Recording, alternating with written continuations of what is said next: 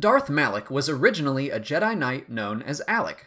During the Mandalorian Wars, he served with his close friend and fellow Jedi Revan. Together, they disobeyed the Jedi Council and aided the Republic in the war effort. The Council sent out a warrant for their arrest, so Alec changed his name to Malak. He and Revan defeated the Mandalorians on Malachor V and pursued their remaining forces into the unknown regions. There they discovered the remnants of the Sith Empire and fell to the dark side under the teachings of the Sith Emperor. Darth Revan became the Dark Lord of the Sith, and Darth Malak became his apprentice. 1 year after their disappearance, the pair returned to known space to declare war on the Jedi Order and the Republic, and they began their search for the legendary weapon, the Starforge. When Malak openly criticized Revan for being too soft, Revan responded by cutting off his jaw, requiring him to wear a prosthetic. During a key battle between the Jedi and Sith fleets, Malak turned his guns on Revan's flagship.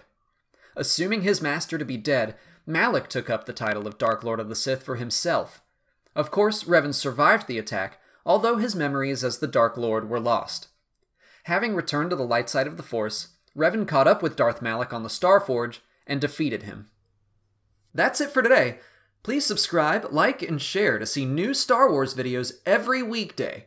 And if there's a specific Star Wars topic you'd like me to cover, leave it in the comments and I'll do an episode about it.